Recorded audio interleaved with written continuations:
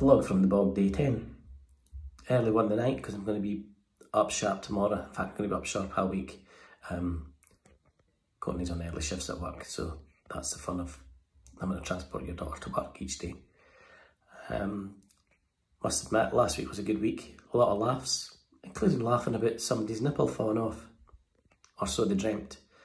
I think that was to do with a conversation around the fact that why do males have nipples? Does anybody know? Leave a message. See if you're right or not. This week's going to be a good week, busy week, back to work, but it's a busy week at work. But also the fact that JP, our eldest son, turns 18 on Thursday. So there may be a few celebrations, although he's adamant that Dad's not going to take him for a drink, for his first legal drink. He has had a drink before, a couple of vodkas.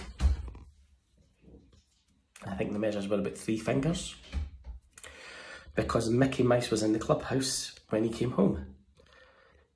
He'd scraped his nose, and it's a family joke now. Well, there's another way, but we'll not go into that. We'll not embarrass him any more than that. So it should be a good week ahead.